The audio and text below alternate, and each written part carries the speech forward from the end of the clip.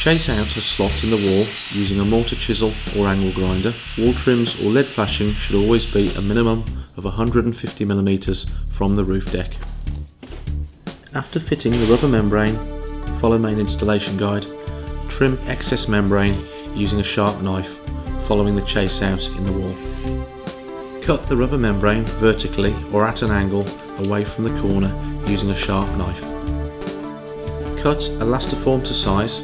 The tape should be a minimum of 150mm wide, extend from the chase out onto the deck and along the roof a minimum of 75mm, 3 inches.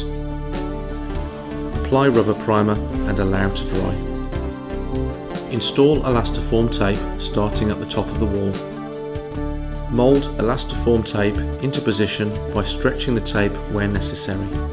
Keep the tape in a warm place prior to use, this will help its formability.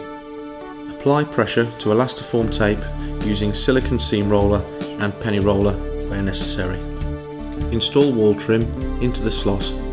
Additional wall trims should be overlapped by a minimum of 75mm, 3 inches. Drill wall trim and wall with a 7mm masonry drill. Insert raw plug into the hole. Screw in perimeter fastener using hex bit and drill. Apply lap sealant to wall trim.